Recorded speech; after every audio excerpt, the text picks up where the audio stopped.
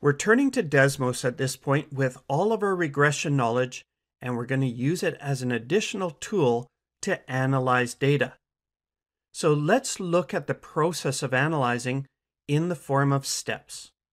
Step 1, getting all of your data into Desmos. And there's two main options for this. If your data is already in a nice digital table format, then you can just copy and paste into the entry box. If your data, on the other hand, is to be entered manually, then you can use the plus button here, insert a table, and now you're ready to enter your values manually. Either way, as your data is entered, it appears in the graphing area. Step 2, determining a best fit line or curve. And here, your experience with recognizing relationship shapes will be really useful. Does your data look linear? Does it look cubic? Maybe quadratic or exponential? Looking at the data, we try and determine what shape we see. What equation might fit this trend best? And to enter your equation, you need to know a few things about Desmos. For example, a linear equation would be y1 tilde m x1 plus b. Note that we use a tilde instead of an equal sign, as we want to be clear that we're looking for a best fit line or curve based on the data. Also note that we don't just put x and y in the equation. We need to clarify that we're referring to particular x and y values, the ones in our table.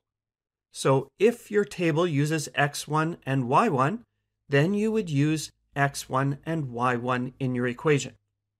In our example, we're using m and b for the constants, and really a or b would work just as well.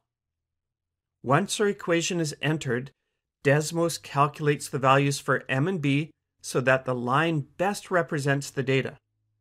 If it's not perfectly clear which equation would represent your data best, you can try additional equations.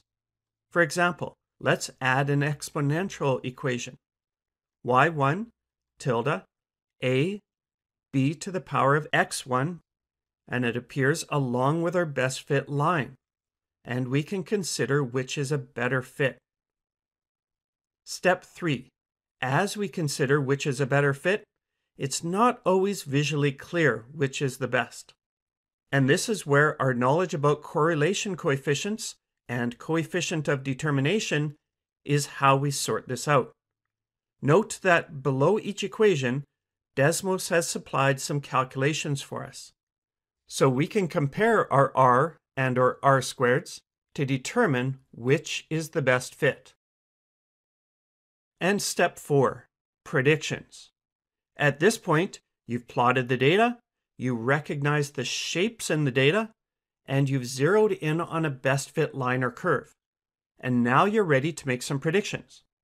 Now, whether you use the graph or your new equations, interpolation or extrapolation, it's time to make educated guesses related to your data.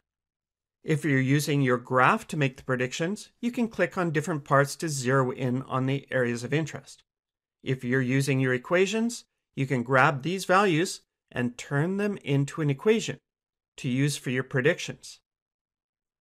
And this provides a summary of the typical tools within Desmos to do regression analysis.